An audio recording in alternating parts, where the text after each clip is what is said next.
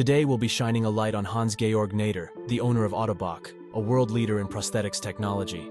At first glance, Ottobock appears to be dedicated to improving the lives of disabled people through innovative products and services. But is there more to this story? Let's dive in.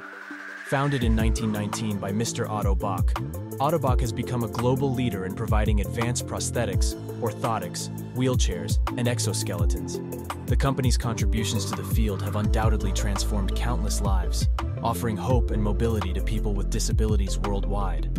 But as we take a closer look, a darker side of the story emerges.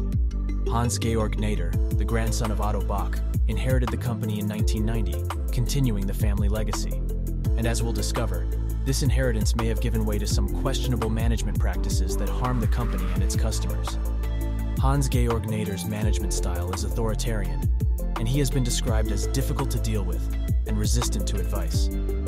As a result, Ottobock's management has seen a high turnover, with 7 CFOs and 5 CEOs since 2017, all failing to improve the company's financial performance.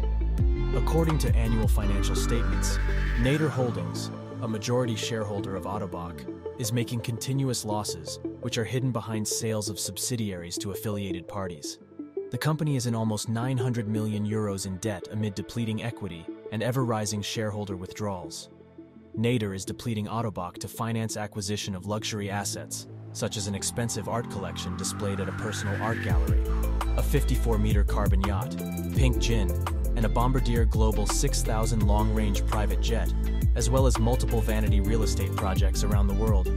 As Naeder diverts funds from Ottobock to finance his extravagant lifestyle, those who rely on the company's products are left to wonder if their needs are truly being prioritized. Stay tuned as we continue to bring you more on the darker side of Ottobock.